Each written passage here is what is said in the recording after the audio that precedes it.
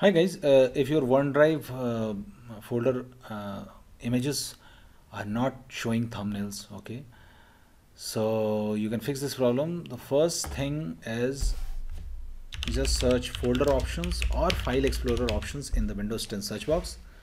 Now click on file explorer options search result and now click on view, and now make sure this is unchecked. Okay, make sure this is unchecked. Make sure it is unchecked and click on apply, click on OK.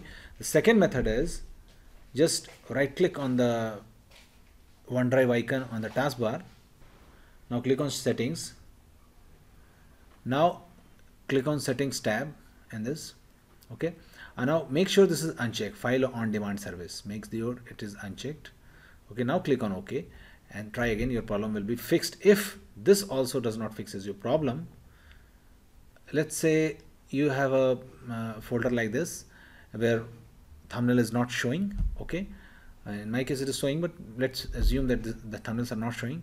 So just select all the pictures in the folder, right click on it, now click on properties, and now click on details, and now in the rating section just make sure that it is rated to full.